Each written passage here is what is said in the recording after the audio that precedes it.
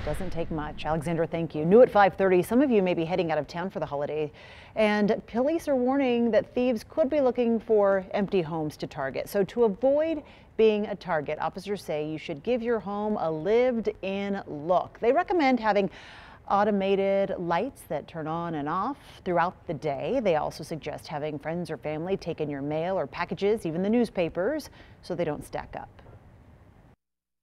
It alerts people that maybe there's somebody home, or that maybe they're going to be seen if they are in the area of that residence. They're going to probably try to pick a residence that's going to be a little bit easier of a target, something that's not so well lit where they're going to be noticed. And police also recommend avoiding social media posts showing you're not home.